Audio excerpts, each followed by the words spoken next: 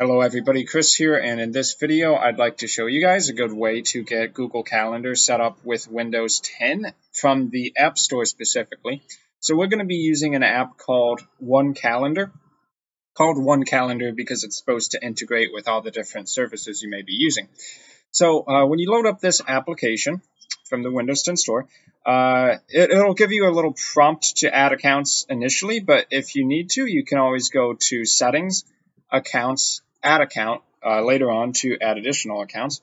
And here you choose an account type. This is the same window you see when you first boot the program up. So Gmail right here is going to integrate with the Google Calendar. You can see that it also works with Microsoft Outlook accounts. So that's cool. But let's add a Gmail account here. So in order to do this, I'm going to be typing in my email, of course, paste the password in, and let's see. Yep, you have to allow it.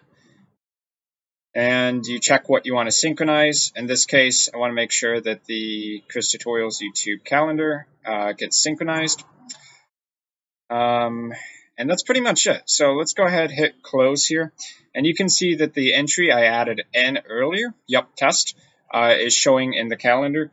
I would say that one thing you want to be careful of is make sure your times are set properly on your Windows 10, updated to whatever time zone you're in, because it will put the entries in with reference to the time zone your computer is set to.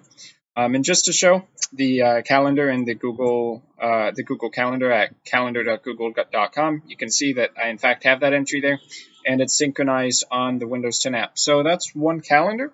Hope this helps some of you guys out who were trying to get Google Calendar set up as a Windows 10 app, and I will see you guys in my future video content.